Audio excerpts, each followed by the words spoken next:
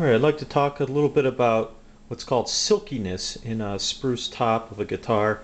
It's actually called cross grain, and it's kind of these horizontal lines that you see that run 90 degrees perpendicular to the regular grain of the guitar. And what it indicates is that the spruce top has been perfectly quarter sawn. Is that the word? Yeah, I guess so. And that indicates a stiffer top, a stronger top. This is a 1997 HD-35, a Martin HD-35. And it's a pretty lightly braced guitar with scallop bracing. So, you know, maybe the luthiers there used this highly silky top because they knew it was going to be strong and stiff given the lighter bracing.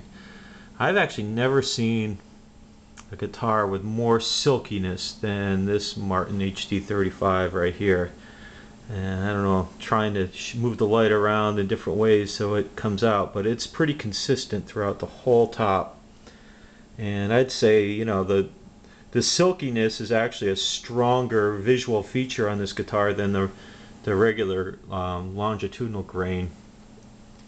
But it's a beautiful top. When I bought the guitar, I didn't really know anything about it. It wasn't even a reason why I bought it. I just bought it because the guitar sounded really good to me at the time.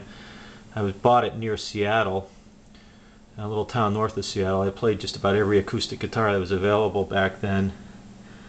And this is the one that spoke to me. It just sounded right. But anyways, that's cross grain or silkiness. And this is a pretty good example of a guitar that has a lot of it. It's almost like a hologram effect. You move around, the guitar almost shimmers, and you know it's a pretty cool look. Let me see if I can go over here and see if you can see. Well, you can see it pretty good there. Anyway, it's throughout the guitar. Pretty cool thing. A lot of people don't know if it affects the sound at all, but it, you know, a lot of people like it just because it looks cool.